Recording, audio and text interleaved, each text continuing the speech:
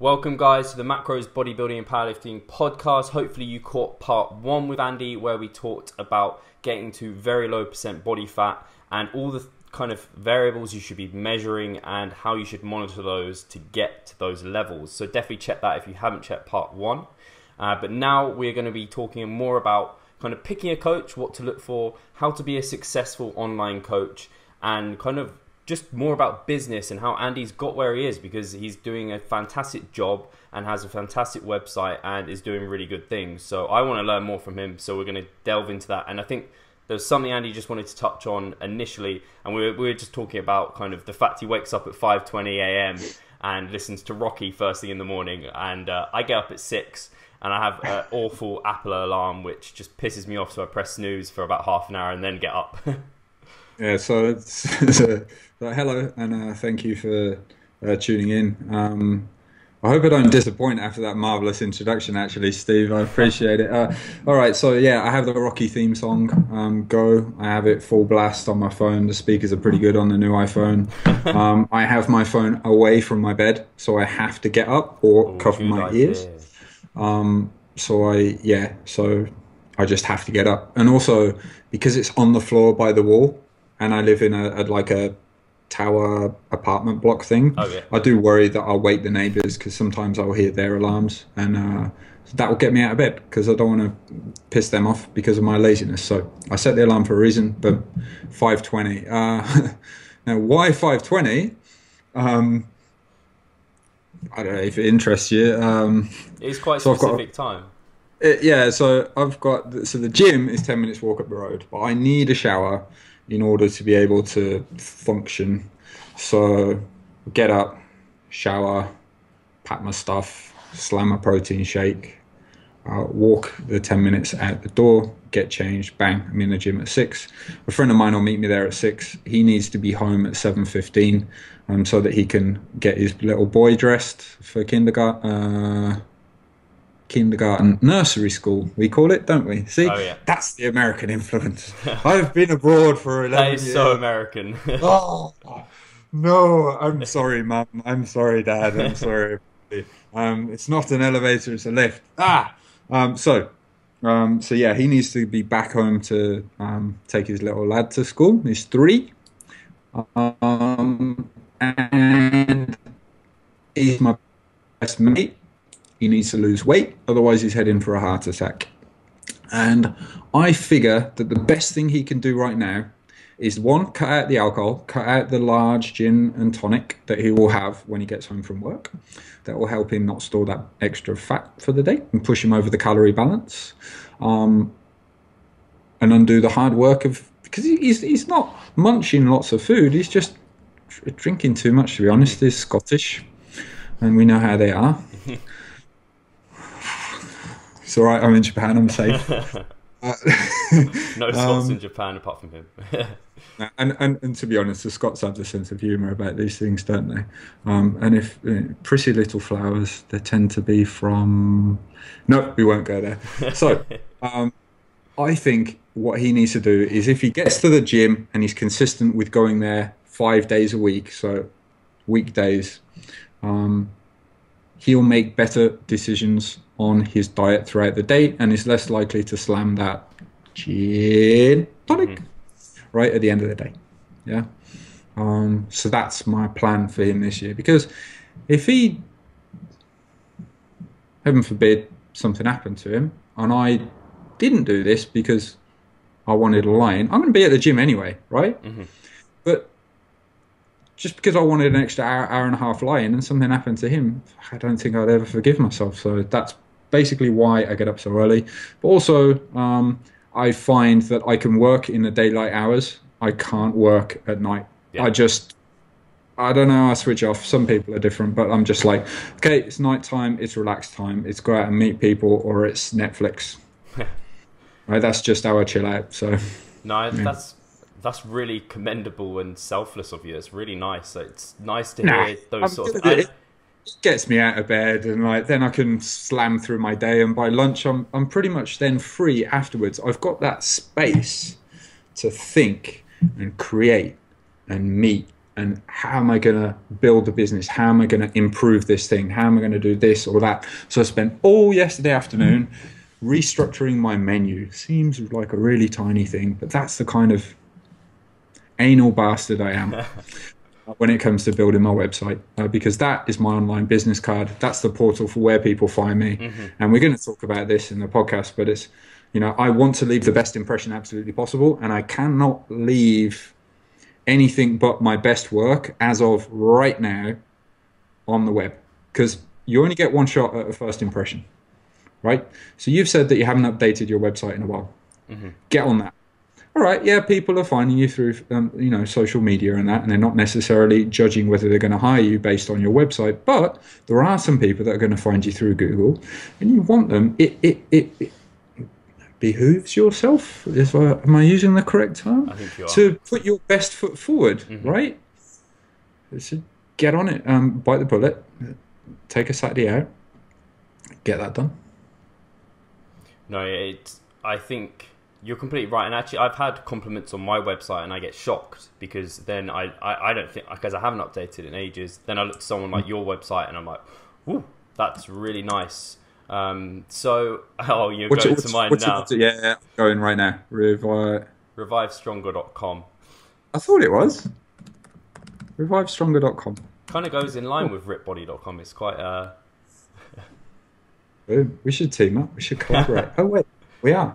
Oh, that's nice. I like that. This is the first time I've actually been on this. Yes. Ooh, should you balk or cut? Okay, so this pop-up that you've just got, is that enabled for mobile? Good question. I think it is. It needs to be switched off because Google changed their rules annoying. The 10th of January this year. Websites that have pop-ups for mobile will now be penalized in Google results, right? Because it's blocking them from getting the content. On desktop, it's different. I'll send you that article after. You might have to shoot me an email to remind me, but ConvertKit put out an article. So you want to remove all pop-ups on mobile. A little banner at the top is fine. Anything else, exit intent, welcome mat, any of those things, nope. You want to take those things out of there, yeah. But I like this. I could do my usual self, which is to be really picky with this. Menu, no, like it. Logo, not blurry on high retina screen. Looking jacked. I've immediately got what this website is about without having to read anything, and that's important. Online personal training.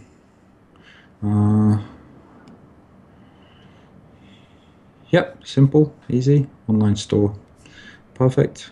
You got your before and after there, nice. You've got this in a circle, and you've got hashtag Revive Stronger on the right. What I'd say for that is you can't really quite see all of the hashtag. It's Revive Strong, right? So maybe instead of a circle, make that one a square. Boom, latest articles, great. See what my amazing clients have to say. Yeah, cool. I mean, you're praising your clients. Clients above self. I think that's a good way to go for people that are getting in this industry, because I think we live in a vain world. People hiring us basically for vanity, health maybe sometimes, vanity mostly, if we're honest. Especially us, we don't work with Gen Pop, not really. We work with people we work with the gym nuts, is basically how I like to think of it, and they wouldn't mind us saying that either, right? So, the website, in my opinion, the content we put out needs to be about the customer, right? It needs to be what we as coaches can do for the customer. So this is client testimonials. This is how they can help themselves. This is how you have helped this client. This is, in this situation, what I would do for this client, right? Demonstrate your knowledge so that you become the obvious choice when they want to reach out and get help, right? So put content out there that's exceptionally useful so they'll come to you anyway. And then when they're like, you know what, I need some help, or they've got a friend who wants some help and can't be bothered to read it, or they're like, oh, no, this is this guy Steve Hall. He's really got really nice website, really good content. You should follow him, and I think he might be able to help you out with the coaching. And then they're like, oh, boom, click that coaching button, and there you go, right? And we only need 0.1%, obviously it depends on your traffic, to click that button. Yeah. And then 10% of those to actually make it and become clients. And as long as you've got enough traffic, happy days. So you've got all these people that you're helping, and you've got all these people that you're passively helping because your content on your website's awesome, who now feel that they owe you a beer in wherever they live in the world. And then you've got your income from your coaching clients who you're helping one-on-one that you find really rewarding, and they do too, because they're getting results, right? Yeah. So now you've got beer tokens in cities all around the world that you don't even know about, right? So I'll tell you something funny. So I just moved to Tokyo, and I don't really know anyone here. I'd lived 11 years in Osaka, second biggest city, moved to the big T. So there's 14 million people here. It's huge. And I sent out an email at the end of December. I moved in on the December 28th. To my Japanese list, I sent out an email basically saying, in that end of month newsletter, saying, look, I've just moved to Tokyo, don't know many people. If you fancy getting a beer, and it was deep down in the email, if you fancy getting a beer, click this link and I'll get back to you. And it logged their email addresses. 150 people, Wow, right, clicked yes. So of those people, how many would buy me a beer? Probably all of them, right? So it's amazing, really, because all I'm doing is we're putting out websites, just trying to display knowledge to grab clients, but at the same time, the passive effects of that is we get to help loads more people, which is amazing. It's amazing. Yeah. So we just create wins everywhere we go, as long as we put the effort and attention into making our websites good. No, definitely. And I think if you were to delve into my website further, you'd find, and this, it's hard for me, not hard for me to say it, but it's not nice to admit that there's, like you said, with the spelling mistakes online, you don't want to see those things. I've definitely got some not necessarily spelling mistakes and things like that, but there's bits like you said, you can't see the whole Revive Stronger on one of those images. There's little things like that, which are probably just me being a bit lazy, because I have got my client work, I'm trying to put content on social media, and there's a lot of things juggling that I'm doing. And I'm interested, Andy, do you do all your own website, or do you have a web developer, or how do you go about that? So I had a guy called John. He helped me choose a theme. I told him roughly. So version, let's say I've gone through 3. I'm on my 4th version of the website, let's say, now. Iteration, although there's been multiple tens of thousands of edits. He helped me put together the 3rd, and then I built off of there myself. So I've pretty much done everything myself, but he helped me put together my 3rd one. And yeah, just building it yourself, use WordPress. It can be a little bit daunting at first, but they've got templates that are set up. You don't need to be a coder. Did you make yours yourself? Yeah, I used, I think it was Jonathan Goodman had a starter pack for blogs, and I basically went through that and then, just started it through. I think it's Optimized Press was my it's through at the moment, the theme. Yeah.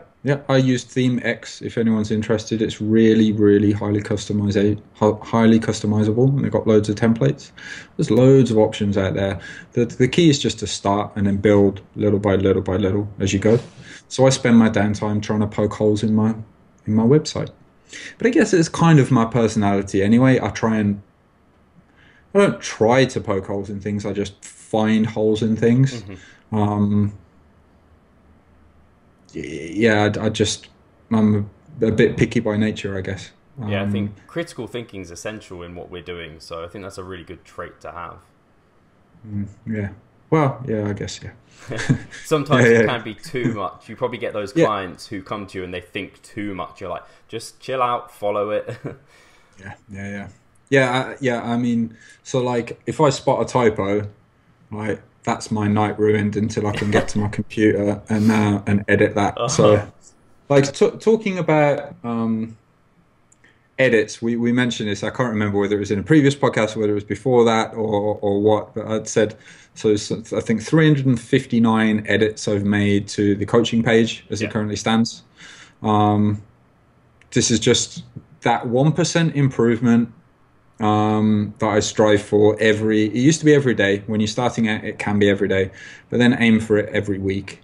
So if you're 50% better at the end of the year, no, because it compounds. So it's not 50% better, it'll be way more, but even still, if you aim, Kaizen, they call it in Japanese, just trying to keep improving the way that you coach, the way that you explain information, the way that you present yourself on the web. If you can always aim for, have the mindset of, I am not done, I can be better. How can I get better? Every criticism that we get is a chance for improvement. Now, there are some dickheads out there who, you just want to dismiss what they say, but listen to what everyone says. Mm-hmm. Take a step back and take your ego out of the equation. Look at what they've said and then think, do they have a point? Because all of the edits to my website, and I bang on about the website because that's the only place where people really, the website is where they make the decision on whether they're going to hire me or not. Okay, or whether they're going to apply to hire me or not. Obviously, the emails that I have with them before they become a client after then are important, very important. But before I even get my shot to try and convince them of my skill, right, in the email. So I'm not just a good article writer, but I can actually personalize stuff tailored for them. Mm-hmm. The website is the portal for it, right? So that has to be good. Mm-hmm. And that's why I bang on about the importance of the website or whatever social media platform you have. I think that was one of your things within your book at the end, where it was a note to coaches, was kind of the fact you need to have work ethic. And like you said, you're doing edits all the time, and it's a process. You're getting that little bit better all the time. And there's so many guys online, so many people are like, they're looking, just like we're all looking for that fat, like loads of people looking for that fat loss quick trick, like quick way to build muscle, and there isn't one. It's just, you've got to just keep doing it. And that's what's worked for me, and it's always what's worked for me in life. Whenever I did well at like exams, it was just revising more and more and more. To do well in the gym, you just have to do more and more and more, and you have to keep like progressively overloading the amount you do and keeping on top of information. And actually, on talking about information, and I know you talked about it, I think, in Danny Lennon's podcast, in that when you're a coach and you're online, I get pressured in keeping on top of everything, which I think is a really good thing, because I need to, because I've got to be kind of up there. But sometimes it can get almost overwhelming in that you can't keep on top of everything. I mean, there's Alan Aragon's research review, Brett Contreras has a research review, James Krieger now has his website membership as well, and then there's like Shreducation out there, there's everything, there's so much information out there, and it can be quite overwhelming as an online coach to try and keep on top of all of that. How do you manage all of that? Do you have like a way or a system of keeping do you just keep to a few people, or what do you do? So really, it might sound harsh, but I can't read everyone's, in fact, no, it doesn't sound harsh. It's bloody well obvious, but I can't read everyone's work, right? I can't. And really, I don't have the interest or the patience to read everyone's work. Everyone wants you when you're in position of authority. I'm established, right? So people look up to, they might look at my website and look up to me. I'm just a regular dude who's just been in the game a little bit longer than them, right? But they want me to read their website, right? And, I'm happy to have a quick glance, but I'm not, again, this sounds bad, I'm not really going to learn anything new, because they'll just be getting their information from the researchers, and then those that analyze the research, who are the same guys that I'm getting my stuff from. Mm-hmm. So I'll develop my own opinions from the research or from those guys, right? I don't really need to get it from someone else. And of course, there's something that can be learned from everyone, but we only have so much time, so you need to choose where you spend it. Mm-hmm. And I will spend it on Alan Aragon's research review, Examine.com's research digest, Whenever James Krieger gets a new article out, I'll get on that.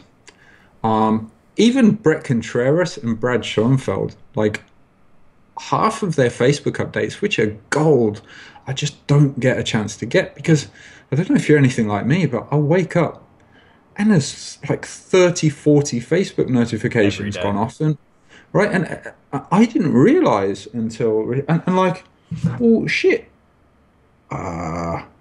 What am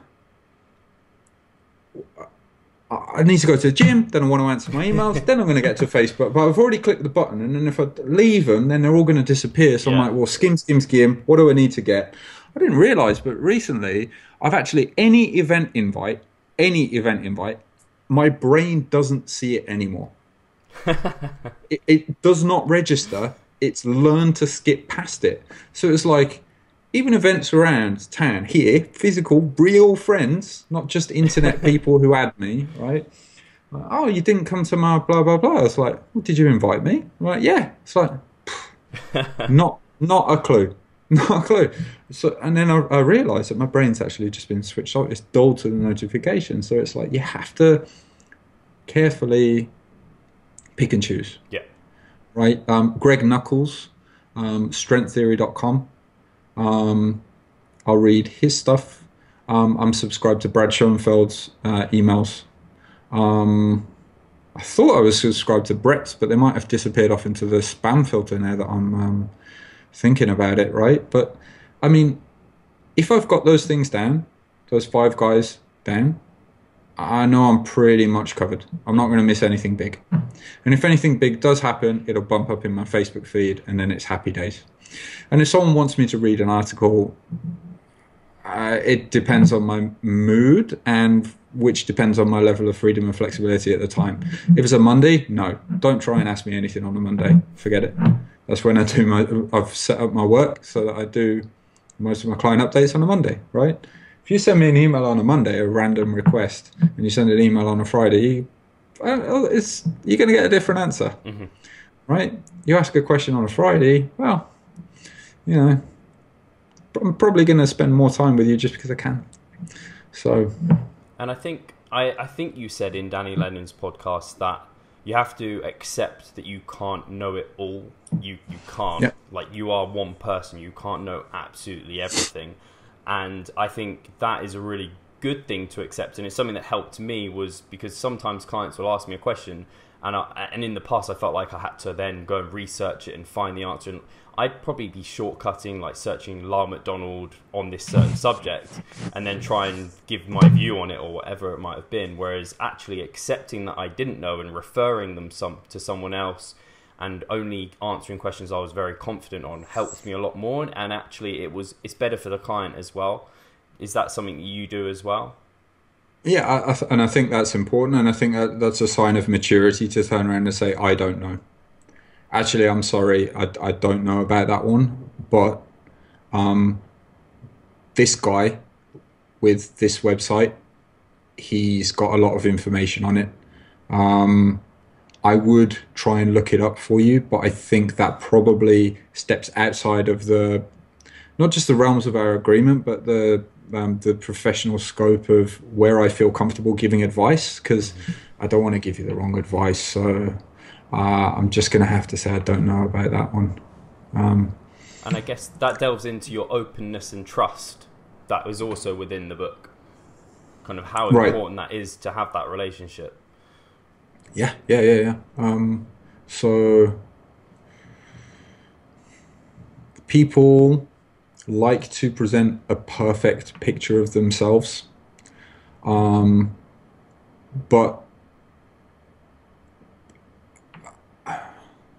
I got no data to prove this, all right? But if you are clearly, how can you say you're clearly trustworthy?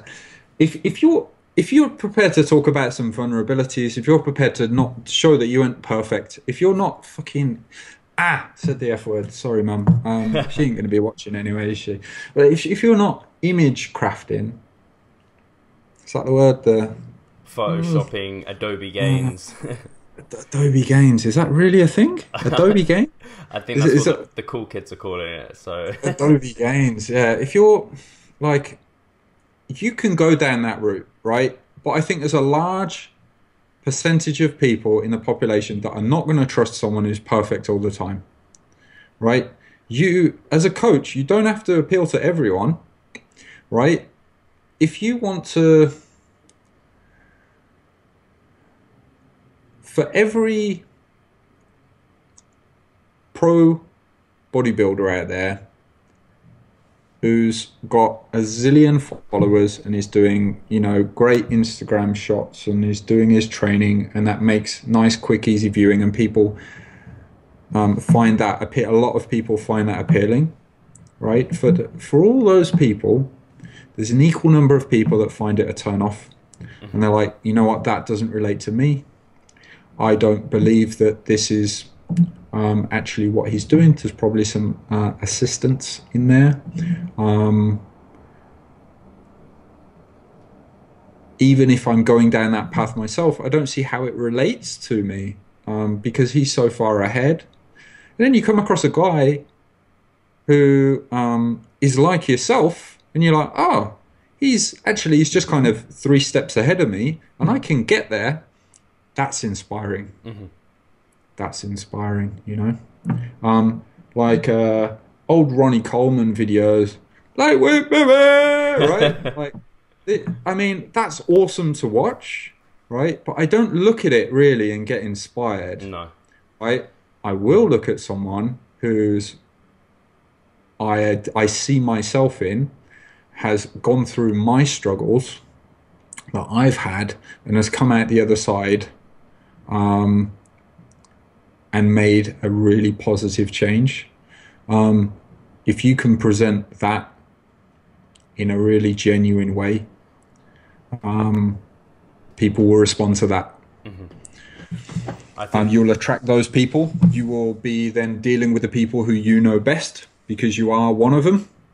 And yeah, and that's why I have certain requirements on the coaching intake page, which I know you're going to ask about as well. So yeah, I don't try and work with anyone. I don't work with anyone. My coaching is not right for everyone. Yeah. This is key to giving a good service, right? Sticking with what you know best. And that's not being lazy. It's being diligent. Yeah. Yeah, I was going to ask, did you initially start out that way? Did you have quite specific requirements from the get-go? Because that's quite, I think, that's a mature approach to have if you did it from the start, because I know for myself personally, I did that mistake, and I probably still do it slightly too much, where I do take on people who I know I can help, but it probably is going to take me too much, a lot of time and effort, and maybe I can't help them as well as someone else who has that niche sorted and could do it quite quickly and efficiently. Right. Was that like a process you got to? Because yeah, if anyone goes to Andy's site, and I recommend you do, and look at the coaching, like, it's very clear the type of person Andy goes for, and I think that's a good thing, because then you've got the special expertise to help that person, and you can help a lot of those people, because then you've got that systematic approach that really works well for that person. Yep, and you've also got the materials prepared, or a set of materials that's going to appear to. So let's say I've got someone's having trouble with their adherence. There's probably 5 ways they're having trouble with their adherence. I try and pick out which way they're having trouble with their appearance, and then I've got some guidelines for each of those 5 ways that I can now choose and send over to them. But if I'm working with, and that's in my niche, if I'm working with everyone, then now I need 30 different sets of rules, or I'm writing everything from scratch, which is fine, but you're then going to miss things. You're not going to give your best work as if you've got materials that are already prepared. So to answer your question, I fell into a niche because likes attract. Yeah. Generally, people came to me who saw they either liked my writing. In some way, I resonated with them, right? And that was naturally people around my age or slightly older or younger, around my level of build or slightly weaker or stronger, around my level of body fat percentage or slightly more or less, or not really the body fat percentage that much, but similar backgrounds, likes, appealed in the writing style, right? So then I worked with everyone to start with, but when I say everyone, I don't mean everyone, just the people that I appeal to. So of course, like the bell curve, right? So this is the people that I'm now targeting, but I'm still going to get some that come off of this end and come off of this end, right? So who are those people, and am I going to be able to help them best? No. So I now know who I work with best after a year of doing it. So I'm going to cut these people out respectfully. I mean, I'm still giving them all this free information on the website, right? But respectfully, I'm going to decline to work with them. And instead of emailing them quite a lot first and then tell them no, I'm just going to put it up front as a requirement on the coaching page. Yeah. So what I have on here is male, over 20 years old, 3 months of serious weight training experience minimum, and comfortable with the compound lifts, experiencing counting macros, ability to cook most of your meals, low stress, good quality sleep, no injuries or medical conditions, non-vegetarian. You're a natural trainee, no steroid use, good work ethic, open mind, and hungry to succeed, and you never, ever email me from your phone. That's it. Right? So, not hard. You fit. If you're in there, good. If you're not, sorry. Right? Never is there an exception. Mm-hmm. Because this comes down to either I was saying it at the end of the last podcast, or I can't remember if I said it at the start of this one, but why are they going to trust you? Because what you say you do, you do. You keep your word. Always keep your word. Mm-hmm. All right?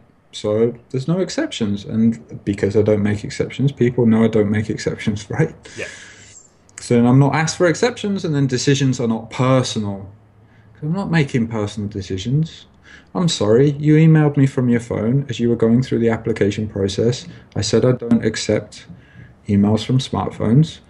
I've said it 3 times on the application page, on the email responder, and then on the actual questionnaire. And I said specifically that if you do reply to me from your phone after I've asked you not to, I won't work with you. I'll decline to work with you. So I'm not going to work with you. Mm-hmm. So don't ask for an exception, because I'm not going to work with you. And I know that sounds harsh, but this is the exact reputation that I want. Yeah. Because I can't afford anything else. I'm not prepared to... You're going to work on my terms if you want to work with me. And if those terms aren't okay with you, then please don't work with me. But I'm upfront about everything so that no one's upset later on, you know?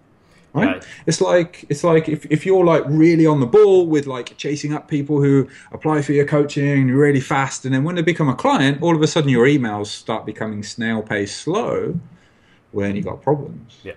But if you're consistent with how you email people or however you contact them, right? And then when they become a client, it's equally as consistent. Well, then there's no problem with that, because that's what they've come to expect.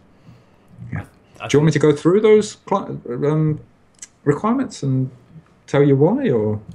If you think it'll be valuable to up and coming coaches and things, definitely. I was just going to say, clarifying expectations of them and what they can expect of you is something that's kind of really important, I think, for when you bring people on, because if they start and they're like, I don't know whether it's acceptable to email you back and forth on my iPhone like all the time, or if I can contact you via Snapchat, Facebook, everything. It becomes, as a coach, it becomes like you're like overwhelmed, and it can be quite difficult. So that's something I had to start doing, was like when people sign up, they have a clear, this is the outline, this is what you're getting, this is what you can expect of me, this is what I expect of you. And if it doesn't follow in line with that, then there's going to be problems potentially. Yeah. So that's not to say that someone who can contact you everywhere is a bad way of doing things. Well, it probably is, but if you're going to do it in Snapchat, do it in Snapchat. If they're going to have your phone number and you're going to do phone consulting, do it on your phone.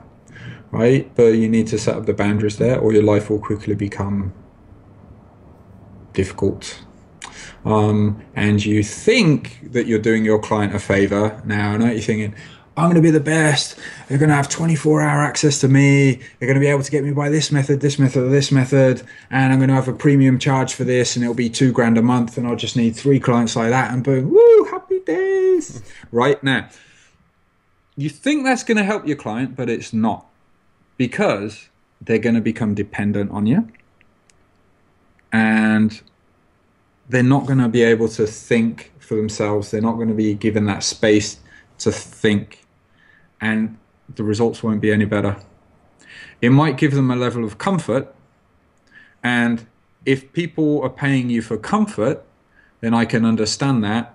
But hopefully you as a coach, you're coaching because you want people to get the results that they've come to you for, not just that comfort. So you need to be very careful of how you set things out like that. Yeah.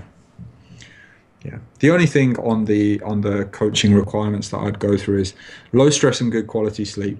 If someone's really, really stressed, they're not going to get good results. If they're not sleeping well, they need to sleep well first. Because if they're having trouble getting the results, which they are, because they're coming to us, stress is probably the cause, sleep is probably the cause. But if they're injured, I'm working online, right? I'm not a physical therapist, right? Okay, so now if they've had an injury for like years back and they know that, okay, squatting, deadlifting is a no-go, but that leg pressing is perfectly fine, and this, then okay, like we can work with that as long as they display a level of maturity in understanding that about the programming, and that they've been doing this for a while, you know. But if they're injured, I say very clearly, I'm not a rehab guy. I can't help you there. And the reason that we need to be careful about this as coaches is they've come to your website, they've read our articles, they've downloaded the book, they've got the email course, maybe they've paid for a book, and then they come and they're like, you know what, yeah, I'm going to hire them for coaching. And they click that coaching button, and then they see that I'm not in the required, fuck. And they're like, oh, no, I want to work with him, right? And right, bitterly disappointing, but this is what you're coming up against in some cases, right? And people don't like to hear it, but that's how it has to be, right?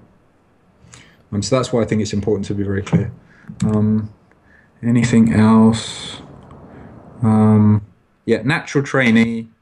When someone's taken steroids, the answer to their woes is take more drugs. If you're not interested in figuring it out, I'm interested in figuring it out, right? I get off from figuring it out. Someone's got a problem, how are we going to figure this out? Right? If it's like, take more, right? That's doing nothing for my education. So, you know. And then I just state there, good work ethic, open mind, and hungry to succeed. So I'm just saying, if you're a lazy bastard, go away. And then the last one, never email me from the phone. So this is basically, if you're on your phone, you are distracted. You've got a small screen. You're going to be distracted. You're not going to have easy access to all of the information that I've given. And I do write big detailed emails. You're not going to be able to open a spreadsheet and then edit that spreadsheet and then attach it to an email neatly, along with some photos of a certain file size that I like, which is not megabytes, because it spanks my email account. It's not that you can't do these things from a phone, it's that it is very difficult to consistently do these things right from a phone.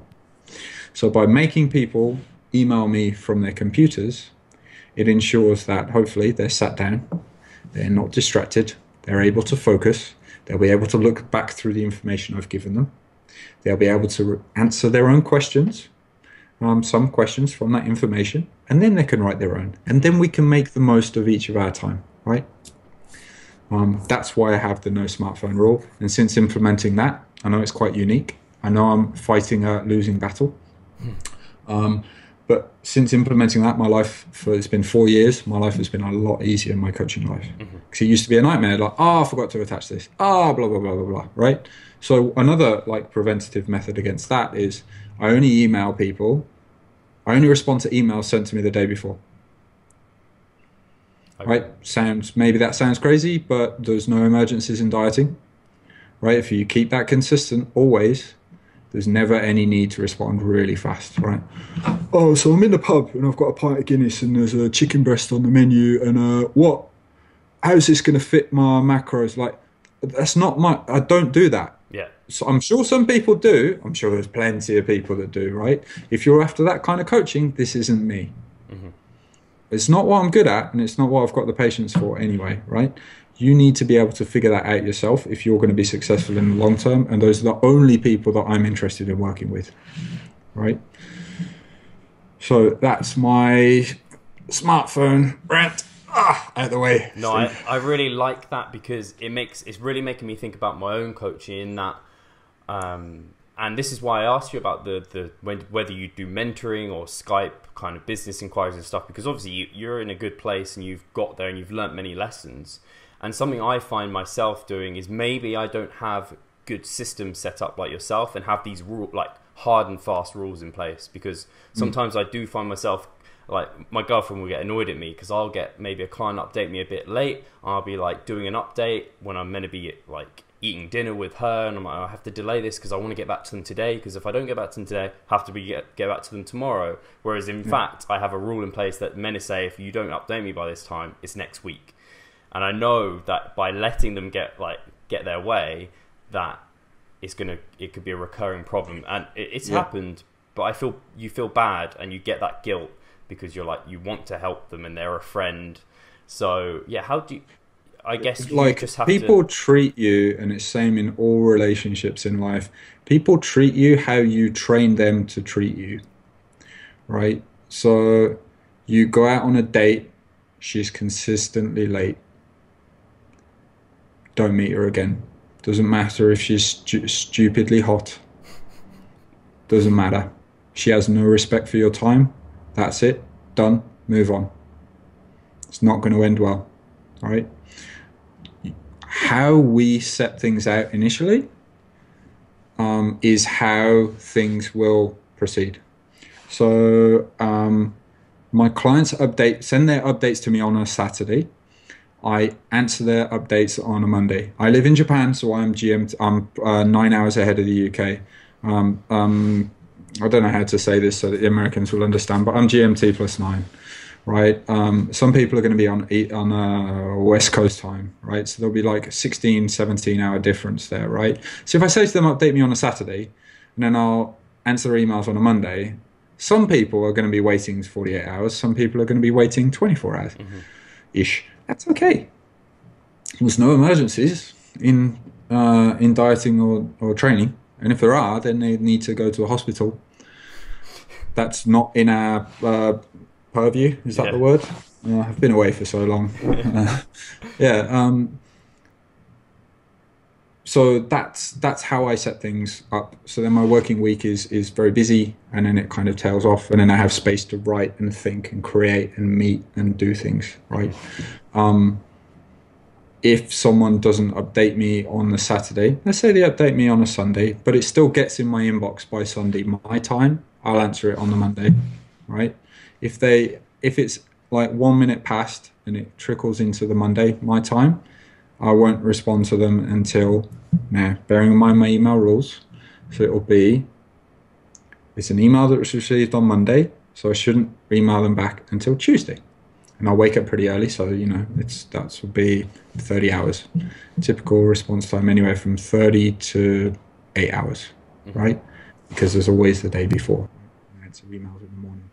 But because they emailed me late, I'll email them now on a Wednesday. And it doesn't matter how nicely you ask people, if they know that you will.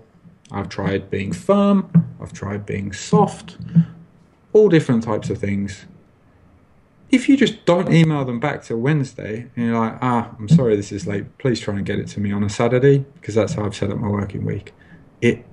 People fall in line, right?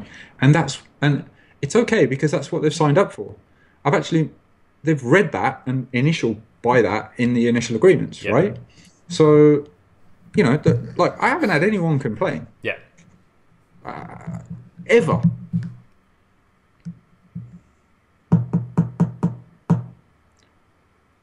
and I've also like got a safety feature. It's like, if you don't hear from me in 72 hours, check that it's not a Japanese national holiday here, and I give them like a little calendar. So I say I'll have those off, and send the email again, but write this certain thing in the subject line, and then I've got that flagged so that it will send to my inbox and be bumped to the top, and definitely won't go in my spam, because very occasionally emails will go to spam. Very, very rarely though, very rarely, because once they email you first, you'll put them in your address book, and that solves that issue. Like 99.99% of the time, but occasionally, like really occasionally, I'll go through my emails and I'll click one, and then maybe I'll think I've answered it, and then come back and click the next, or whatever. I'll screw it up. We're human, right?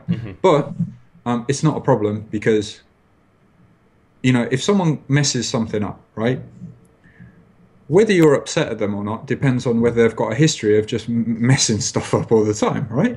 If you're not a person that messes stuff up, then people are understanding of that, right? And again, this kind of comes back then to reputation, keeping your word, how you present yourself online, how you treat people. The beauty of having rules when you interact with people is that things don't become personal anymore. Because that's emotionally draining. Should I take this person on? Should I not take this person on? Nope. Got a set of rules. Those are rules. Those are rules. That's it. Not personal. Sorry, mate. Not personal. That's definitely something I think a lot of up and coming coaches can really take. They'll be tempted not to have the rules because they'll want to help more and more people. But you've been in the industry 5 years. I've been in now. I'm at a much earlier stage than you, but I look up to you, and I'm going to take this advice massively on board, because I've already experienced it myself. Where when I did first start, and you don't get as good results with these people that you make these excuses for. That you are like, all right, I'm just going to help them because I want experience. It's not good experience when you make these clear outlines, and I have a much better audience now that I serve. Not better people, just I can serve them better. I get better results. Everything with the company grows better. I can help more people, and I would definitely people should have this like streamlined approach in mind, and identify who you can help. Be yourself, and I think similar to yourself, I attract people who are very similar to me. So it's like people who want to get into powerlifting or bodybuilding, who are around my age, who are around my kind of physicality, and there are loads of people like you. So I think that's a great angle to go down. If we could kind of just finish on maybe a couple of lessons, the biggest mistakes you maybe made when you were in the industry, and how you kind of got round them and grew. How did you get the reputation you've got now? If you could put it down to anything, if there was, it was great even networking with yourself, going to seminars and things. I think some people underrate that, because maybe the information isn't brand new, maybe it's not, but I went to 3DMJ seminar, I met you, I met Danny. I would never have met you guys if I hadn't gone to that, and that kind of opportunity was really good for myself. So touch on that. You never know when you're going to have a conversation that just totally takes your business on a different path that you didn't even know existed. You don't know what you don't know. So Sol Orwell, he does examine.com. He gave a really good talk at Body Power 2015, and he was talking about the value of grabbing emails from people when they come to your website. I wish I'd done it earlier. I implemented that advice. Then it became, okay, what am I going to give as a free giveaway to get their email address? So I put together all of my startup guides for nutrition, which is 100 pages. Like, it's really good. The point being, make your free giveaway better than paid products that 99% of people are selling, right? Just totally over deliver, right? So I put together that, and I already had the content, so I had that put together, and then it was like, okay, well, now I could upsell people. What can I upsell them? Well, I'm already full with coaching. There's no point in saying, well, sign up for my coaching, because then it will just be, now you're in a waiting list, and it's not really fair. It's not kind of how I roll. So then I was like, well, I could write a book about the one thing that I do know.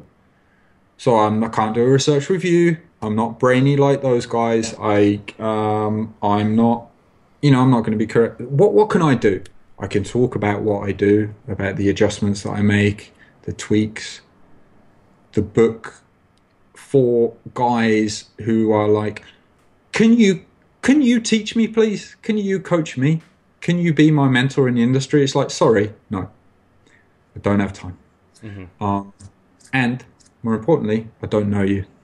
So mentoring someone is very personal. Yeah. And the information for me to give someone the tools that I've developed, I need to know they're a good person. I need to have met them, shook their hand, stared them in the eye, know that their heart is right. Because otherwise, they could go out. It could just be one of these sleazy, charlatan-y guys, right? And I can't have that.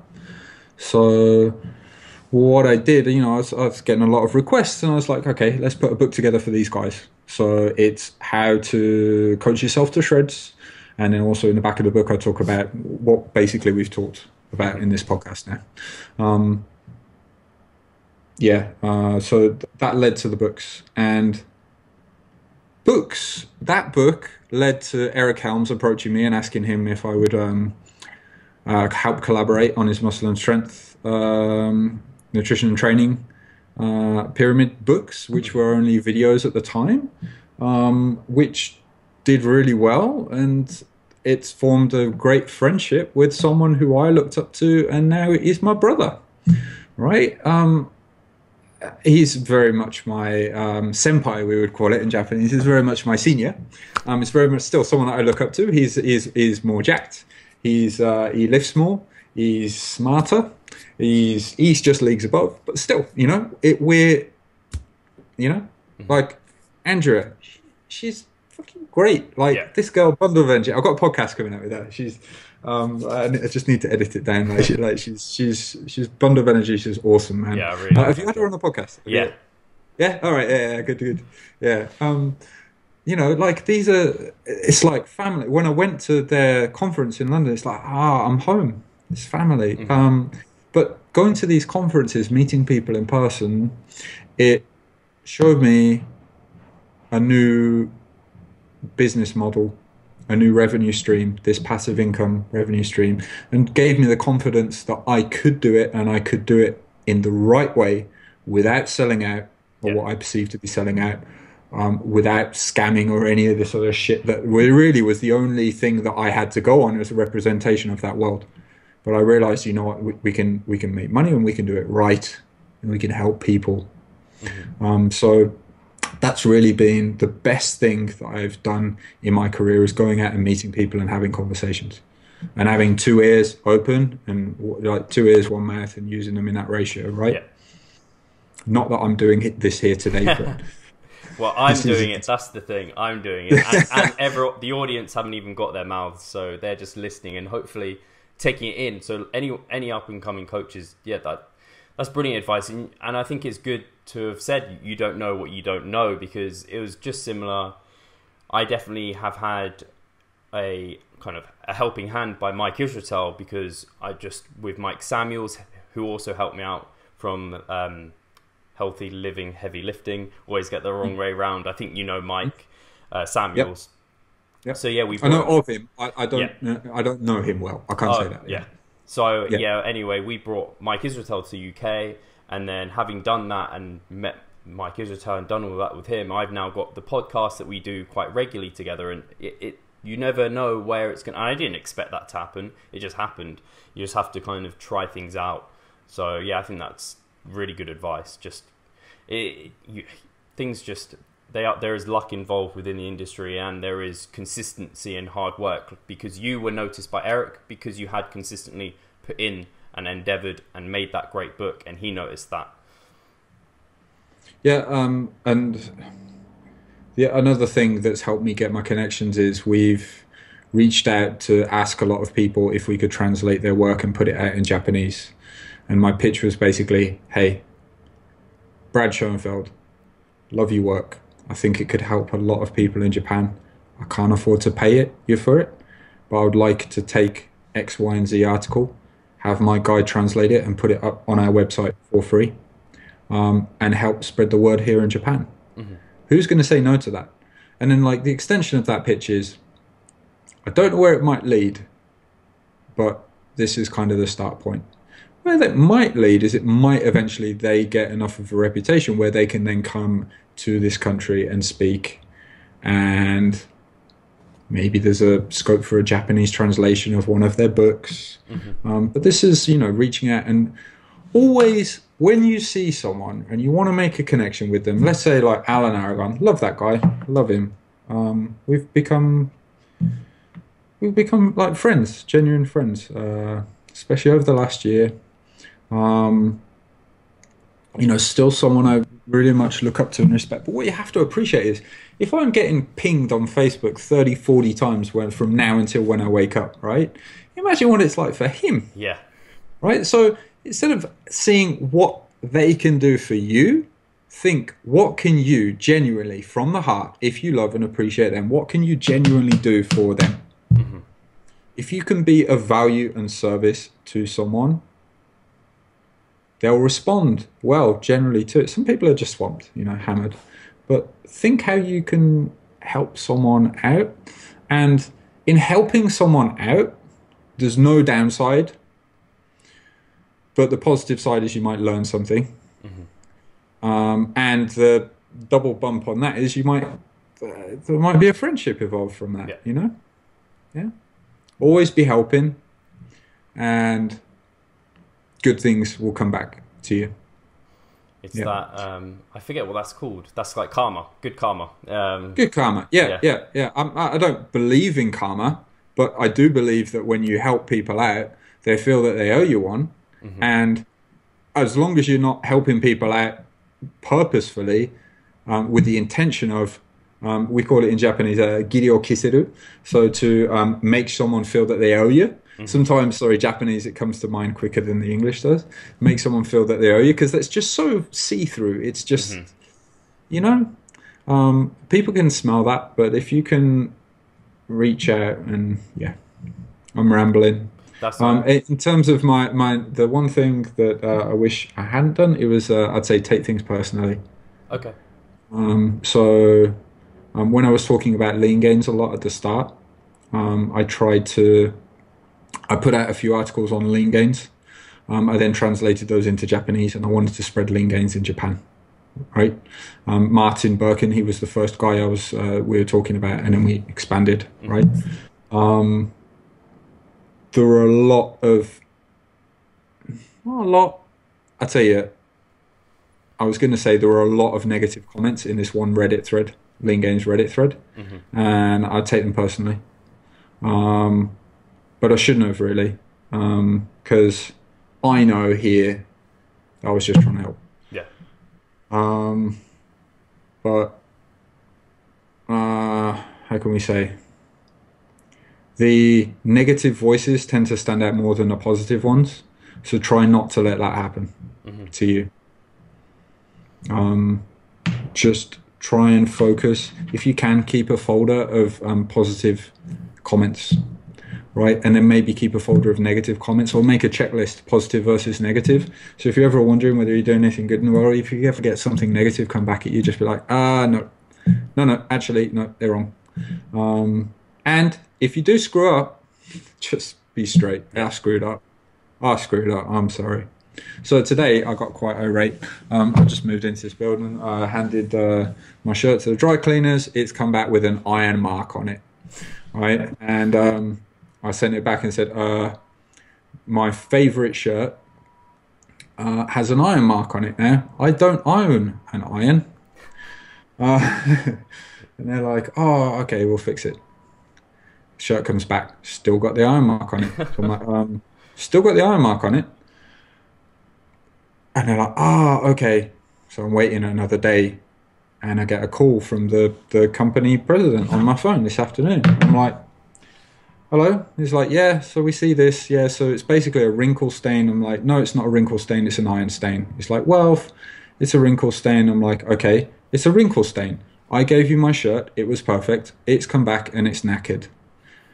And he's like, well, my opinion of that is that it's shikatanai, which means it couldn't be helped. These things happen. And I'm like, well, no, I've given you my shirt. It's come back knackered. These things don't just happen.